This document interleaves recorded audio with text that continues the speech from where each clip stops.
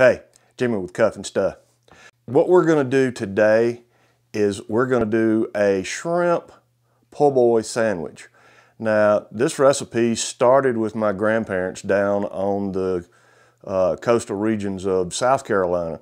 And I've been tweaking it just a little over the years. And so this is something that is a combination of what they did and what I do to make it. It's a little bit different than a lot of po' boys that you will see. But hang around, you're going to try this one. It's easy to make, and man, is it delicious. So hang tight.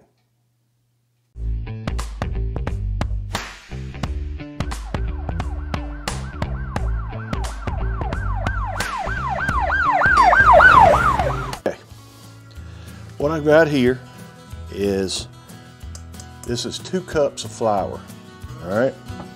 Now, to the flour, I'm gonna add, this is just regular cornmeal. I'm gonna put about a 1/4 cup, maybe just a little more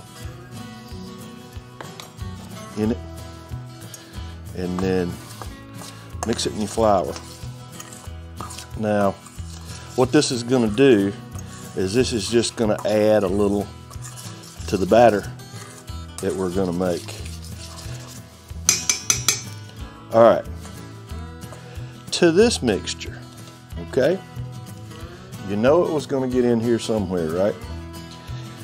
This is where I'm going to add my Uncle Steve shake. Now, this is Gator Shake. I love Gator Shake with a lot of stuff, but I particularly love it with seafood. This has got a little citrus pop to it that, oh my goodness, this is some good stuff. All right, let's stir it in and get it mixed in well, because I want the shrimp to get some, oh, I can smell it already. Ooh, good stuff. Okay. Well, that's got our flour mixed up.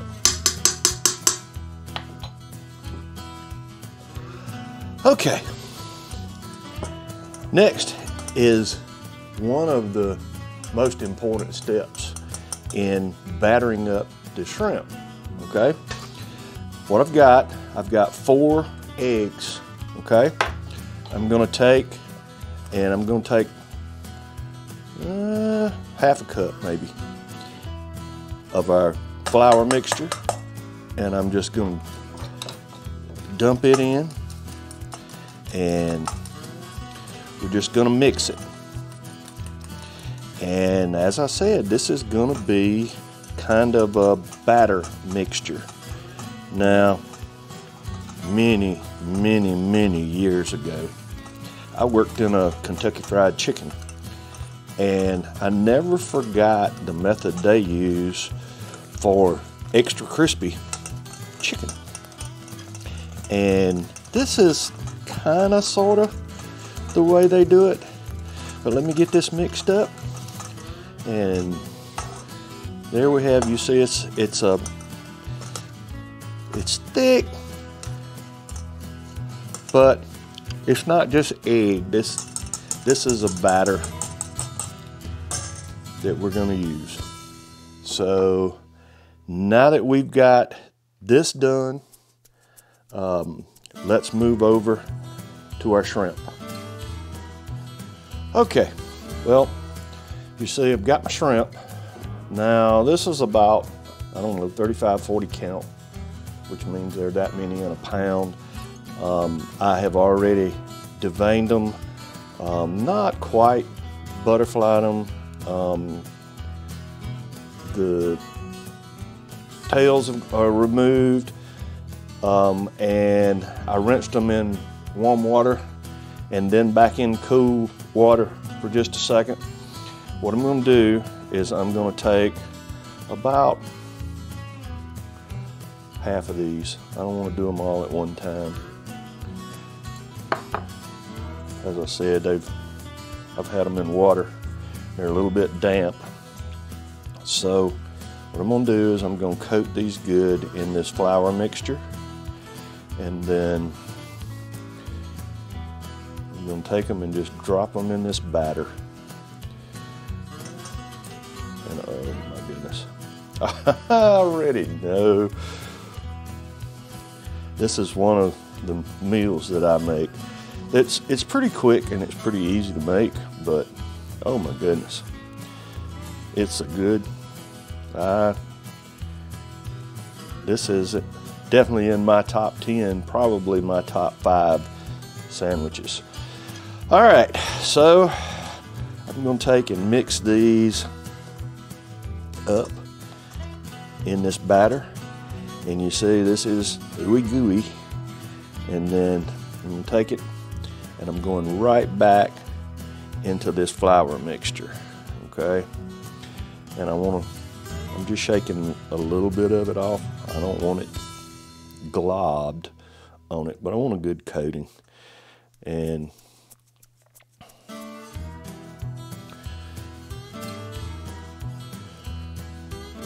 we're gonna get these breaded up. Now, I'm gonna I have a wire rack sitting off, and I'll show you in a little bit. I'm gonna use the other hand because I need a dry hand and a wet hand to do this. But I'm just gonna take and mix it up in this flour and get a good coating. Now, you know, when I was in high school, I told you I cooked chicken. This is exactly the way that extra crispy chicken did. All right, I'm gonna take it, shake it off a little bit, and I'm gonna put it on this wire rack over here. And yeah, you can see it. I wasn't sure whether I had it backed off enough where you could see the wire rack or not, but this is, I don't know what to say. This makes so much difference over just a straight egg wash for your batter on your shrimp that, and you see there's nothing to it. This isn't complicated. Call Uncle Steve up, tell him you want some gator shake, put it in this flour, and then mix it up like this. Oh my goodness. All right, here's the rest of my shrimp.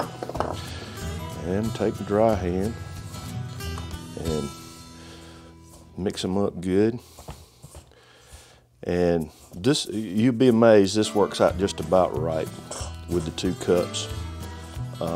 This is tried and true, trust me. You don't waste a whole lot of flour and cornmeal, but you have enough to do the job too. I can't stand to batter something up like this and then not have enough to finish and have to go back, of course, wash you and everything else to make this up. All right, wet hand. Let's batter him up. And this is the rest. And now this is, as I said, this is 1 pound of shrimp. I've got quite a few.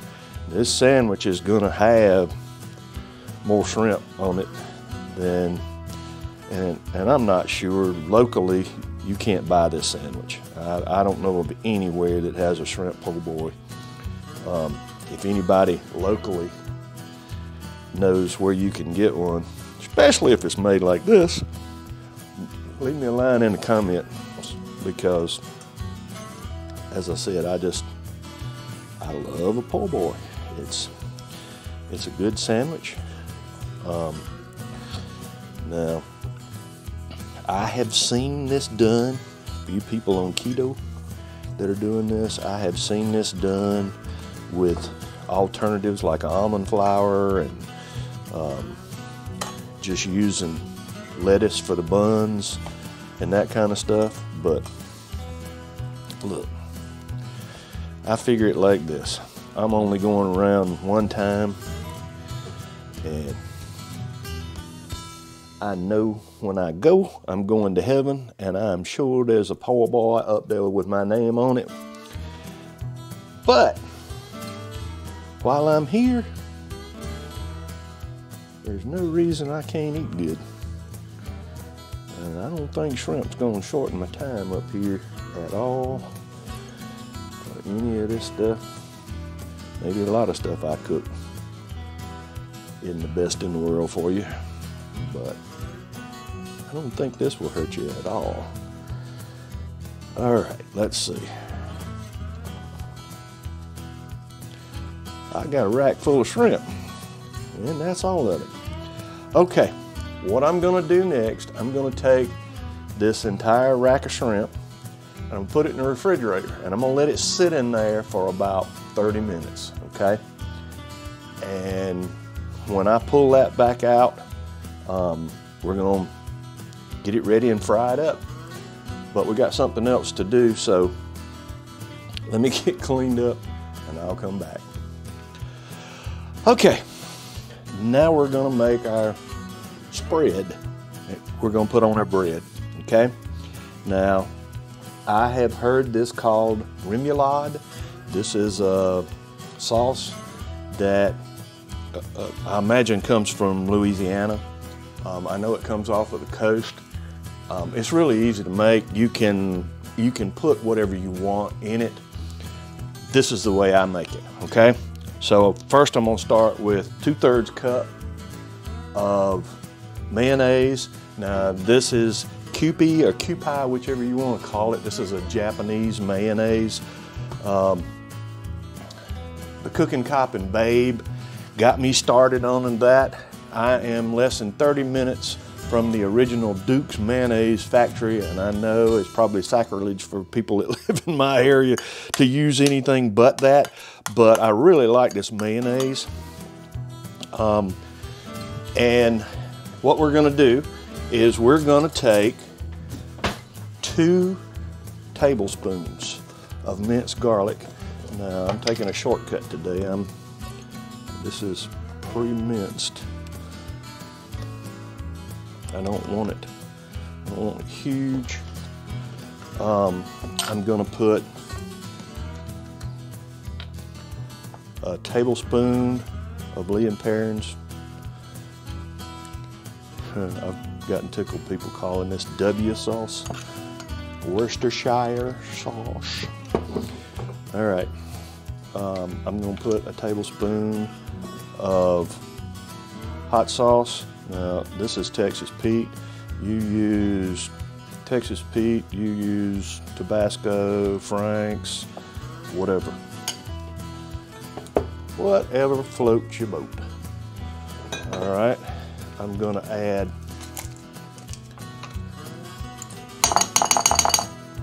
a tablespoon. I'll tell you what I like horseradish. 2 tablespoons of horseradish. And this is, again, just prepared horseradish right off the grocery store shelf. And pepper. Need some black pepper in this. So let's put about a tablespoon of pepper. And guess what?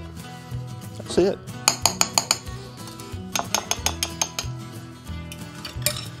Let's take it and mix this up. This is going to be something, the flavors are just going to pop. And it is known, as I said, remoulade is what a lot of people call it. This is just a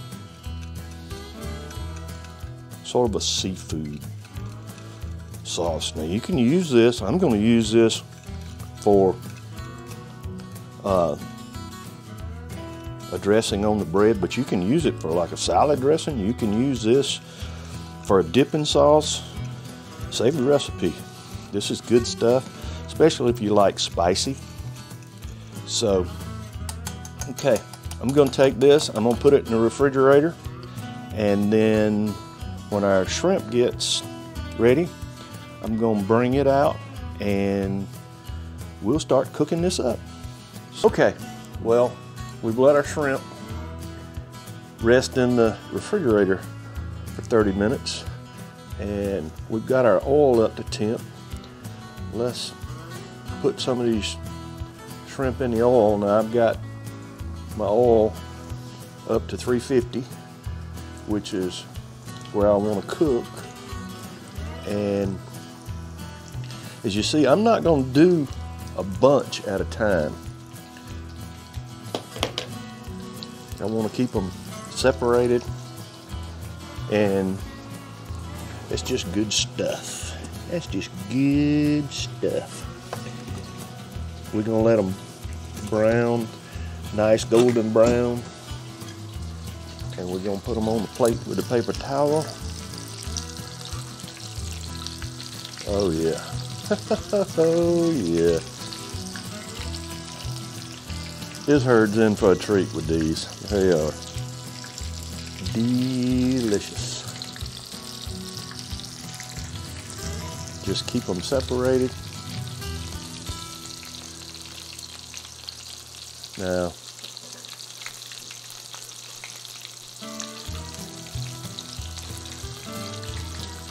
I want a light golden brown. I don't want to get too dark. And you got to watch your temperature on your grease, because your grease can go too hot. That's about 360. That's still fine, and that's good for me.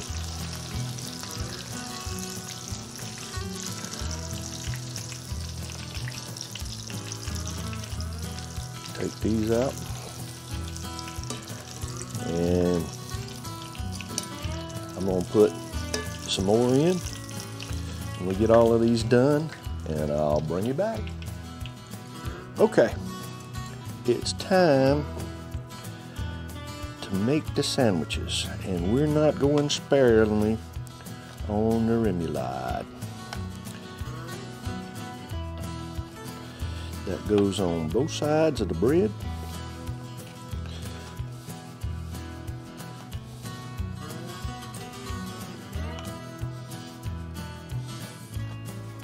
Just like this. And it actually is a good bit.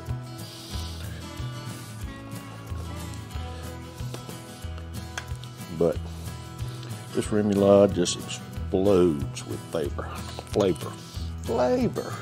Okay, so we're going to take our shrimp, and let's see how much shrimp we can stack up on one. Well, we got 4 on that one.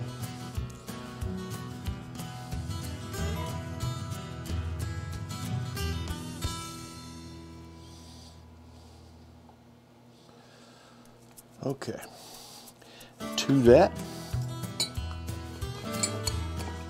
we've got to have some pickles.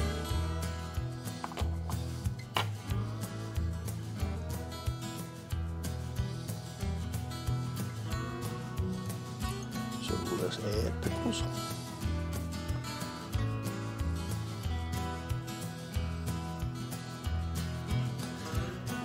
And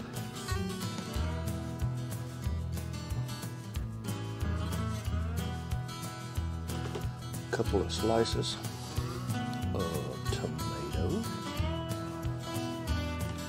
and I cut this up from a fresh head of iceberg lettuce. And sandwiches, it's just hard to beat iceberg.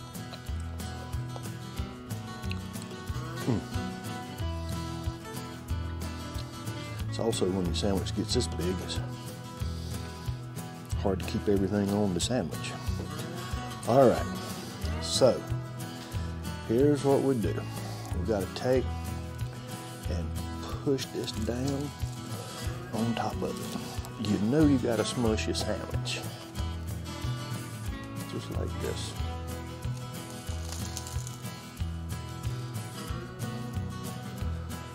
Okay.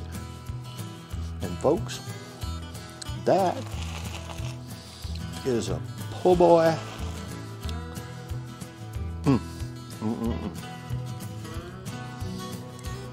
Only one thing left to do, and we're gonna have to try a bite of this. Well, okay.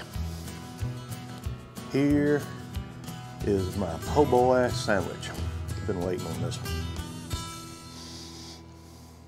As I say in most of my videos, my favorite part. Here we go.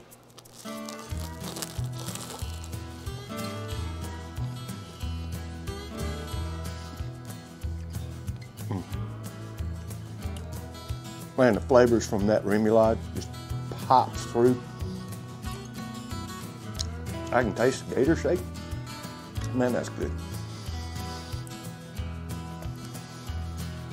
I'm going back.